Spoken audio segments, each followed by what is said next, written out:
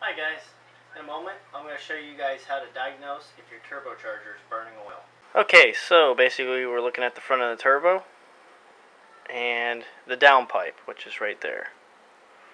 If you can't see it, it's this hole in the side of the turbo where the downpipe comes off. I had already went ahead and taken my downpipe off. Today I'm going to be using an endoscope, as you can see right here. It's a little camera with a light on it. I'm going to be doing a record video real quick. You guys, if you got enough room under there, you can pretty much look on the side of the turbo. Just look at the turbine and see if you get any kind of oil leakage.